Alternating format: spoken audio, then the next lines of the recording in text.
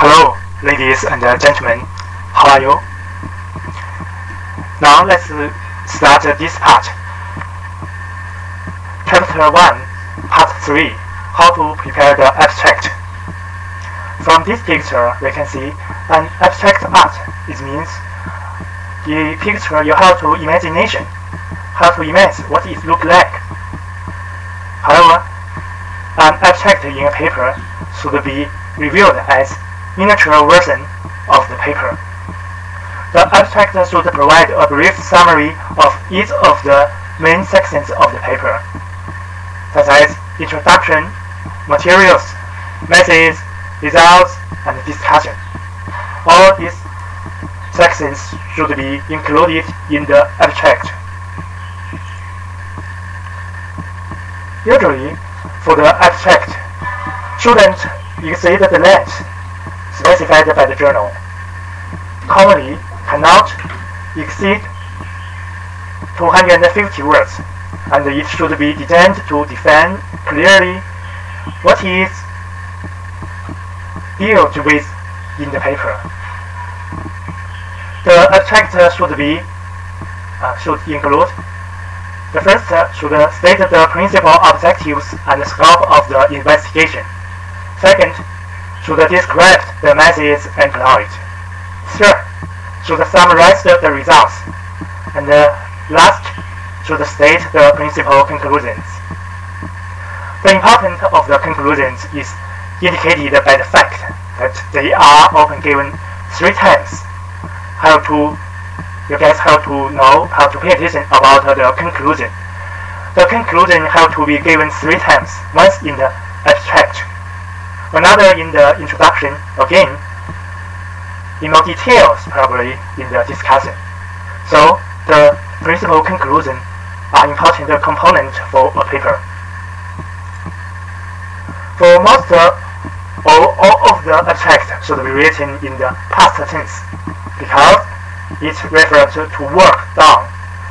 For the work have already been done, so the most of the abstract should be written in the past tense.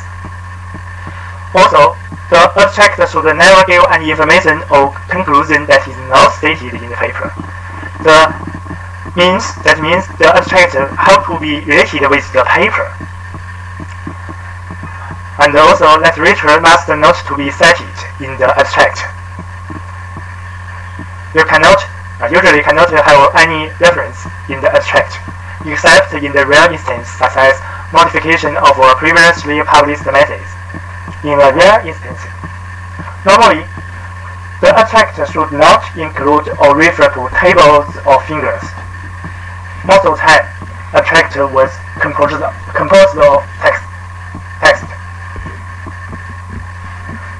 There usually have 2 types of abstracts. One is informative abstract. It is designed to condense the paper. For the informative abstracts, the preceding rules apply to the abstracts that are used in primary journals, or often without change in the secondary sources. Like some of the chemical abstracts, this kind of abstracts have no change, it's okay. It can and should briefly state the problem.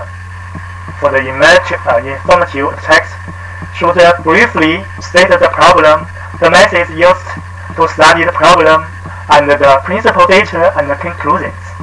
That means it is similar as the whole papers. The structure of the informative abstract is similar to the whole papers. Often, the abstract supplies the need for reading the full paper. Without such abstract, scientists would not be able to keep up in active area of research. This kind of abstract is useful to attract other readers' attention to continue to read the paper. Informative abstract is the type of abstract that can precede the body of the paper, such as serving as a heading in most of journals. There also have another kind of type of abstracts in indicative abstract. This kind of abstract, sometimes also called a descriptive abstract, usually is designed to indicate the subjects dealt with in a paper, much like a table of contents, making it easy for potential readers to decide whether to read the paper.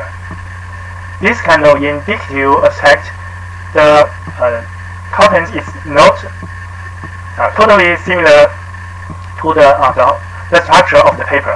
However, because of the descript rather than substantive nature, it can seldom serve as a substitute for the full paper. Some information in the papers you cannot find from this kind of indicative abstract. So, indicative abstracts should not be used as hiding abstracts in research paper, but they may be used in other types of publications, such as review papers, conference reports, or government reports. So, in most of scientific papers, this kind of indicative abstract cannot be used. Such indicative abstracts are often of great value to reference librarians. For the abstracts, we have to know